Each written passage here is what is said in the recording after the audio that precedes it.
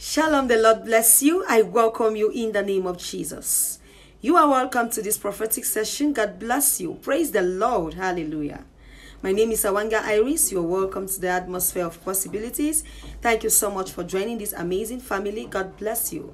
Praise the Lord. If you've already been part of this family, God bless you. You already know how much I love you. Thank you for always coming back. God bless you. Praise the Lord. Hallelujah. The Lord says I should tell someone, life is being governed by principles. The Lord says life is being governed by principles. All what you need in this life is being governed by principles. If it must work, there must be a principles that will push it to work. So many people have left the side of principles. All they want is to see it happen their own way. It doesn't work that way. The Lord took me this morning to Malachi 3:10. Let me read, great people of God. Malachi 3:10, I read. Bring all the tithes into the storehouse, so there will be enough food in my temple.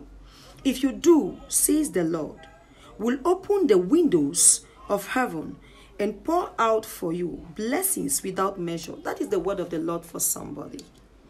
So many people have failed when it comes to tithing. This is a financial principle. Now, when God blesses the works of your hands, when God bless you with a good job, all you need to do, when you get your salary, when you get the money from the business, all you need to do is to pay your tithe. In that way, it will secure your business. In that way, you will secure your job. Whenever something wants to go wrong, you tell God, Father, you know I pay my tithe. Automatically, God respects his principle and he's going to back that for you. But so many people have failed. They complain, I work money, I don't see money.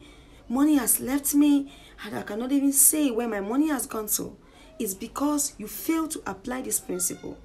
I pray for you on that grace. As you have obeyed the word of the Lord, as you apply these principles, your finances are coming back to you in the name of Jesus. God is restoring your finances in the mighty name of Jesus. In Jesus' precious name, amen. God bless you, great people of God. I love you. And I will see you in our next session. Shalom.